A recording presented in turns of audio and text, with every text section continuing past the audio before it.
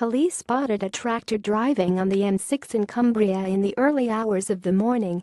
The driver was reported and the vehicle escorted from the motorway. The incident, in the early hours of Saturday, has prompted a warning from Cumbria police.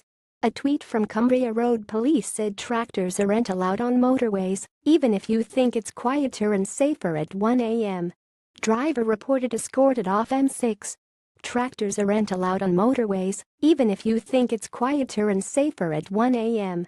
Driver reported escorted off M6 pic.twitter.com/exeq forksock, Cumbria Roads Police at Cumbria Roads Pol September 17, 2017 18 September 2017 1108 a.m.